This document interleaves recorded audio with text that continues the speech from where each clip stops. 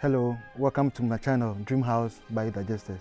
In this video, I'm going to show you how to replace a septic tank with a Biofil biodigesters. Most people have built a house and then either they use the traditional manhole, which is a septic tank, and after realizing probably the area that the job was done is not a good area, they might need a better option, and that's where the Biofil biodigesters come in.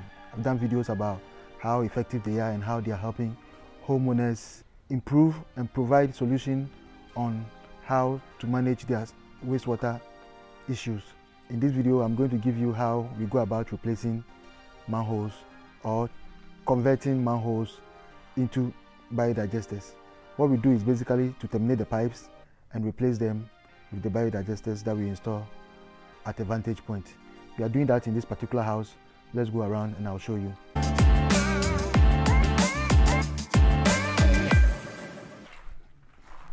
So this is the pipe. It's come from inside the house and it goes all the way with the chambers included, and it goes all the way to the manhole at the front of the house.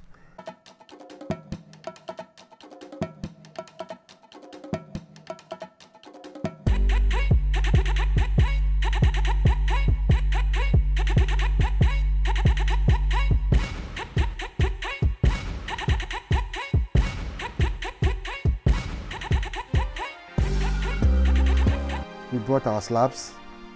That's what we need for the job. We have the top cover here, and then we have the other cover also here.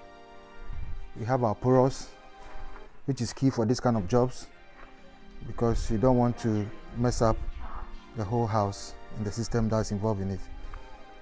These are our porous inside filling, the one that will lay them on top of the porous. Before these ones will be laid inside for the porous to come on top.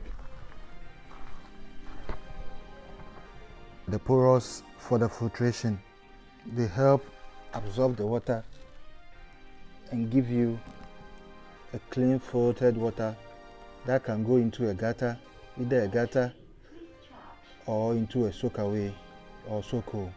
If it goes into a soak hole, then it means it can be filtered on the earth surface. If it goes into a soak away, you are probably looking at having it pumped out either for your gardening purposes or for any other domestic use.